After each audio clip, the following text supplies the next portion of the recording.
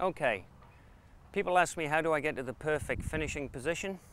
Here's a couple of things that I've used over the years, and it works good for my pupils and it'll work good for you. Here it goes. Finish position, okay? We've hit the ball, it's gone, we need to be balanced at all time, okay? We've rotated through the shot. I want you to try and keep your spine angle, okay? Here it is. I don't want you standing up straight, and I don't want you more crouched, okay? Balanced.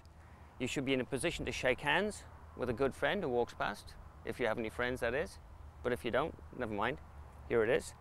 And also, one I used with a lot of my tour players is, I say we need to point your spikes to the crowd. Now imagine we've got a big crowd out there, okay? Let's just point our spikes to the crowd.